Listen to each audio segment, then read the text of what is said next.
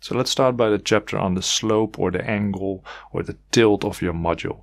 So we are talking about the angle between the PV module and a flat surface.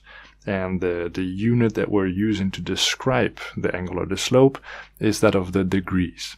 So before we dive into the topic on the solar angles, allow me to take you to the whiteboard again and give you a very quick refresher on how it works again with degrees. And it's not degrees Celsius, but just degrees, right? So remember, if you draw a circle with a dot in the middle, and you start at one point, normally at the top, you call this 0 degrees, then 1/4 of the circle, or 1/4 of the pi, is 90 degrees. 1 exact quarter of a circle is 90 degrees.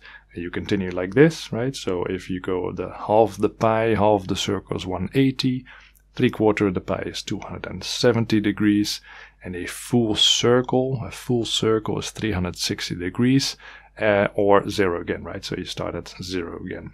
So that's the degrees, and then each and every straight corner, so 1/4 of the pi, each and every straight corner is 90 degrees. Doesn't matter where you are, each and every straight corner is 90 degrees. And then half of a quarter of a pi is half of 90 degrees, which is 45 degrees. So that was a quick refresher. A quarter is 90, half of a quarter is 45, and a complete circle is 360, half a circle is 180 degrees. So that's enough about degrees. I'm sure you understand this by now. Let's dive into the chapter on solar angles. Alright, let him shut up for a second. I just want to explain to you that the content of this video is copied from the complete course of energy systems.